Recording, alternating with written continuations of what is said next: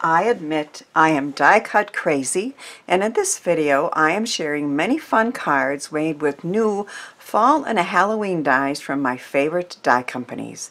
Hello and welcome to Karen's Creative Cards on YouTube. I am Karen Heschig and I am a proud member of the design team at Dies to Die For at shopscrapbook101.com. This spooky bridge card was made with many new dies from the September release at Dies to Die For. Now, of course, all the details on each of these cards will be on my blog, and links to those blog posts are in the description box, as well as links to the products I feature. So this is a bridge card, so you can see how it stands up with the bridge with the gooey top there. We have some ghosts coming up from a bridge there, and then this opens and we see spooky, and then a hand coming up from a gravestone with this fun gate that opens up there, and that's the first card that I made.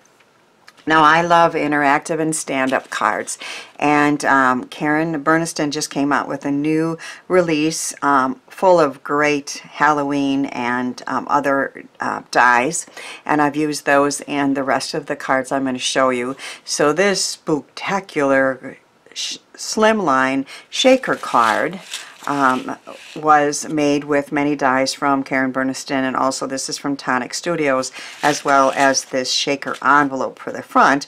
But just look what happens when I slide off this belly band. A jack-o'-lantern pops up. He's very, very cute. He's made with Karen Burniston's Bitty Ball, and I'm going to be using that in the card that I show you how to make. This is also a new layered die.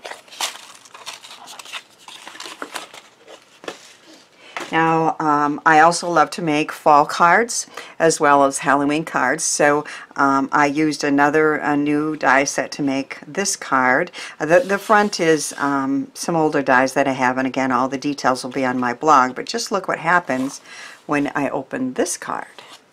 Can you see how that gate fence pops out when it is opened? And isn't that a lovely fall card with that interactive iron fence that pops up when the card is open? Now, I used that same iron fence on the front of this card, and I just used it flat and added some spooky Halloween. And then when this card is opened, look what pops up. It is Count Dracula. And he is saying, ha ha ha, happy Halloween. And guess what the number of the day is? It's 31, and there are 31 bats if you wanted to count them, and I'm sure my grandson will when he gets this super cute Count Dracula pop-up card.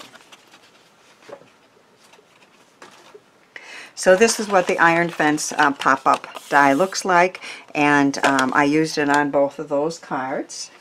And then this is the card that I am going to show you how to make a version of. My favorite way to close pop-up cards that I make with Karen Burniston's dies, especially when they're double pop-ups, are to use good strong magnetic discs, and I have these from Basic Gray that I used on this card and the one that I'm going to make with you. Another fun thing that I learned how to do in a card class that I just took from Jennifer McGuire was to combine two separate dies. When you look at this, this is a beautiful die from Dies to Dice for called Echo's Succulents Background, and I know that's going to make a beautiful card, but I was just looking at it going, well, I like those pieces, and then if I put those on another card, you just get you can cut anything out of these, and in this case I cut these pumpkins out of it, and look how fun they're decorated now just by combining two dies. So these are round pumpkins, and then this is a flat de Boer, which I'm going to show you a different version in the next card, and of course a beautiful fall tree. Just in case the person that I'm sending this to doesn't really celebrate Halloween, I made it more of a fall card, but then look what pops up when this opens. It is a pumpkin man, and he is super cute and decorated. See how I decorated these the cape in the same way, this time using purple and that orange. And I have Happy Fall, you all, and the magnet is hidden behind one of these flat pumpkins, but he lays flat to mail, more or less flat. I mean, you'd need an extra postage, but it does get down pretty close with that good strong magnet, and then pops up just adorable. So what I used to make that was the new character add-on 1, which you can make, as you can see that Dracula, and also what I'm calling a pumpkin man. I suppose you could make him feminine, but he's a little pumpkin man to me, and also just the single pumpkin too. So all of those can be made with this. And we're starting with Karen Burniston's Bitty Ball pop-up. I have a whole bunch of videos I've done with this, making the different characters, and in this case we're going to make this pumpkin man. And so we used a few of the pieces from here, but mostly what I used was this main piece here, and then the decorator pieces here, which I'm going to show you, and then pieces from this die set, which is the character add-ons. So I'm just going to describe to you how I made these bitty balls. Karen Burniston, of course, has the best videos in the world for learning how to make things with her dies. Every die set has a video that's very good. And I put a link in my description box to one I've made in the past where it describes step by step how to do this. But if you get the you have to have the bitty ball die set, of course, and you're going to, each one of these balls takes 2 of these pieces. So in other words, you cut out 4, and then you cut out the decorator pieces that go on top, and they also strengthen them. So my top one, I have all the bright orange on top of this orange polka dotted, and the bottom one has purple, kind of like would be like his maybe pants or something. The bottom of his outfit is purple, and he has a cute little bow tie, and those 2 are ready to go. So we have all the pieces we need here. I have put together them all. You don't need to see me watch me do that, or else it's going to take forever. But this is the top piece that's going to go on the top of his head. But first we're going to put his face together. So I always keep them on a paper plate so I don't lose them all. We have a mouth and eyes in the shape of triangles. And of course you're not going to be able to see it on here anyway, so I'll just go ahead and put them on. But the eyes are 2 triangles that fit together, and you attach them over one on one side and one on the other. So let me just show you that. So I think what I'll do is I'll put the glue right on, because I haven't had this open in a couple days, so get that going.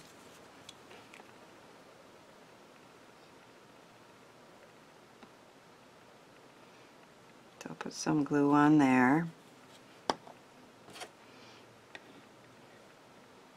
Pick it up with the tweezers. And I'm going to attach it right along, I guess, the fold, I guess where these 2 pieces come together with glue.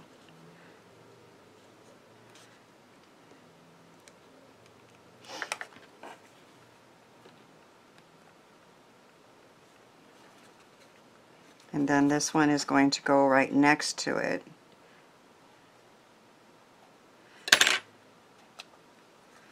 And if I lay it flat and line it up along the edge and press it down, and you can see when it opens that comes apart, but when it is together, the eyes are together. And then we're going to repeat that on the back of these eyes.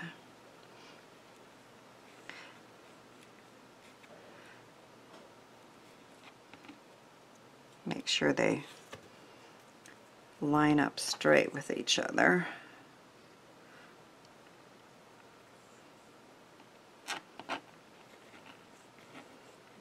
That doesn't seem to want to do that.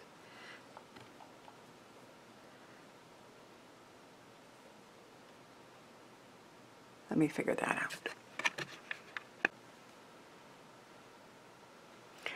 Okay, we were just putting the eyes on, and I just had to get them lined up with the bottom of the eyes being relatively straight, getting these next to each other up to the edge, and then getting the two eyes together. And then I have a triangular nose that I'm going to attach.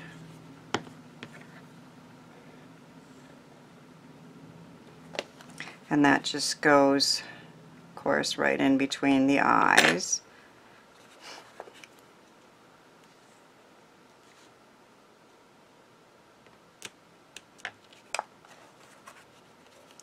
And then there's a big wide grin, and we're just going to put glue on the center part here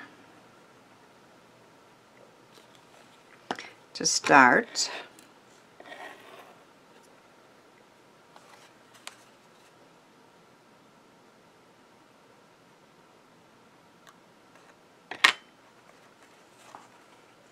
Once you get that to set up,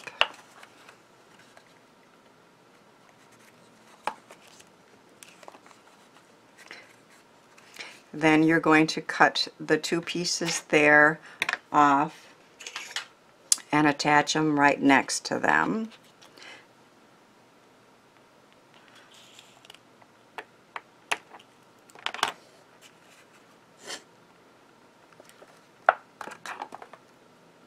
Get my fingers to work today. So I'm just going to attach this right along there.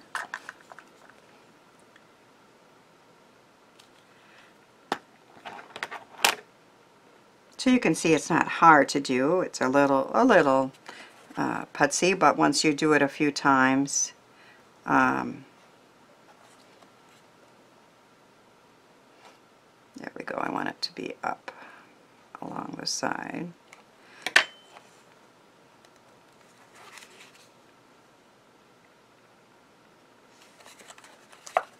So the grin kind of continues to, when it goes flat, it separates, and then it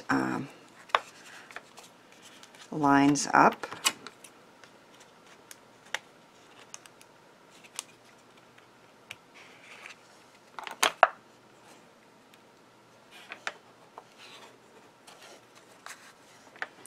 So this one is going to go up here.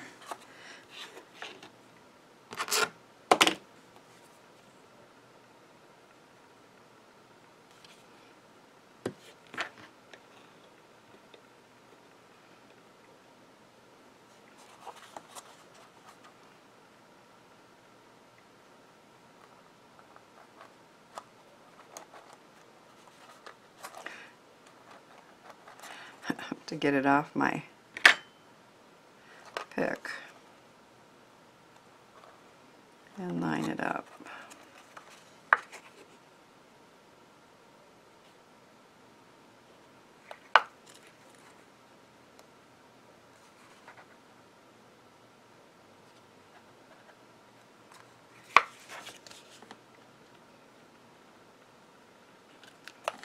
set up.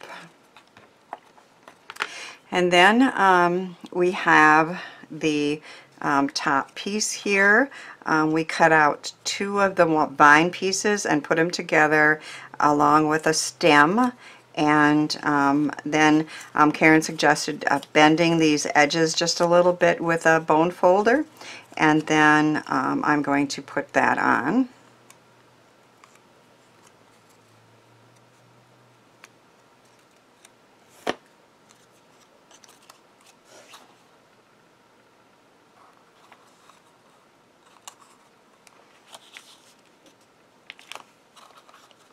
So our face with our stem and vine is ready to go. On this piece we have some feet that I've added, and I already put the bow on, and his little decorative pieces that makes him look like he has an outfit. And these pieces here are his cape, and they have a straight edge, if you can see that.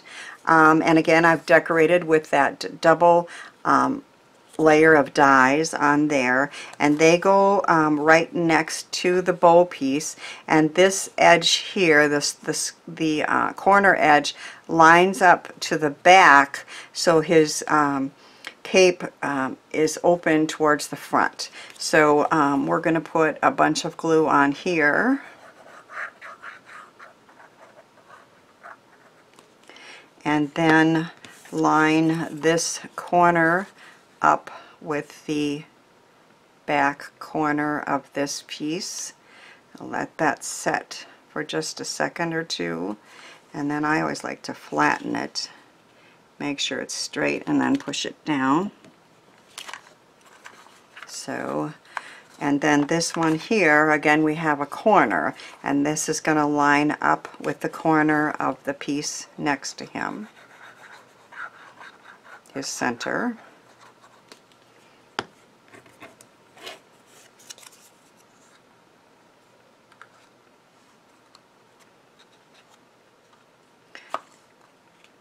Make sure it's straight while the glue sets up. And then if you want to, you can give him some little hands, and these pieces here along with the feet just came out of the Bitty Ball set. And so I'm going to have some little hands sticking out here.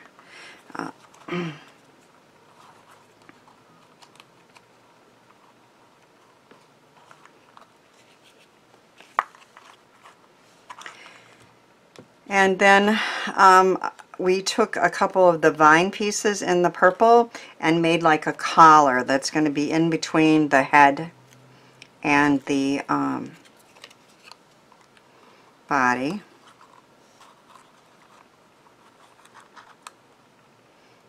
I think we turn it so that you can see his bow. Okay, so now we have the head and the body, and we're going to glue them together now. Here.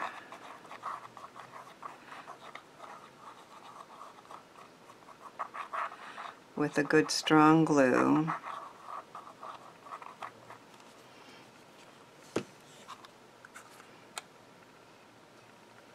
If you flatten it out and make sure these 2 pieces are lined up,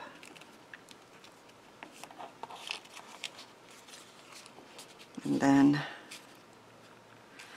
press that glue, and then I like to take a clothespin and just let it sit together there for a minute or so. And let me show you the pieces I have already put together. I've taken a piece of cardstock that is 5.5 by 12, and I scored it at 1 inch and at 5.5 inches from this side. So this is 5.5 inches, this is 5.5 inches, and then this piece here is 1 inch. And I added on Karen Burniston's flap enclosure die piece here. And it's under there that I hide a magnet, and then under the paper here a magnet is hid, and that is what closed it. So I have used many dies. I decided to go with the teal pumpkins, which are very in right now. And then this die set here, one of these that I have here, the flat pumpkins from Dies to Die For are called Flat White Boers, B-O-E-R. I've never heard of them. But I looked them up, and sure enough, they are a white or off-white pumpkin. So I decided to go with that color scheme on this one and made another fall tree. So the teal pumpkins are the round pumpkins. So I'll just show you here quickly. I used those Flat White Boers. I used the fall tree set from Dies to Die For. I used a couple word sets. This one is Lou's Fall Words, and you get this big die, and it's got all sorts of words in it, as I show here. And then I also used a word from the Lou's just basic words. So these are really fun script words, and you get a lot of them out of these dies. And then I used the little metal fence on another one of those cards, and the round pumpkins. So this piece is ready to go. It is the sizes I described. I used the Happy Fall You All and some more White Boer pumpkins. And this piece is ready to go to attach our pumpkin man. I just added a piece of wide washi tape here in kind of the fall colors to cover up that line. And then I covered up the magnet here with another pumpkin. So that is ready to go. This should be ready to go. As you can see, our pumpkin man goes flat when you close it, and he has a real fun cape on, and he is all dressed up and ready to be attached. And on the bottom here, I have added a large brad that got caught under my feet, but I can fix that. And if I hold him flat and put that through this rounded square here, that's ready to be attached inside the card. Now these are kind of wide, but you can fit this one into a 5.5 piece. But the ones that the other Dracula one, actually his wings makes it, you really kind of need a 5x7 version for that one. So I have tape, good strong tape on the bottom of this piece.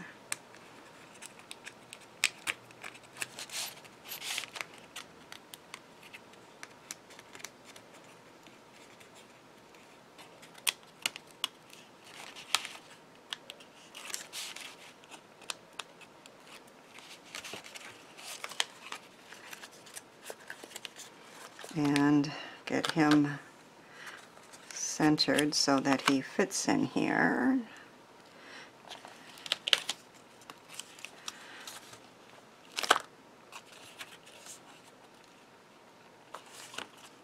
So he pops up and then lays flat, and the card closes.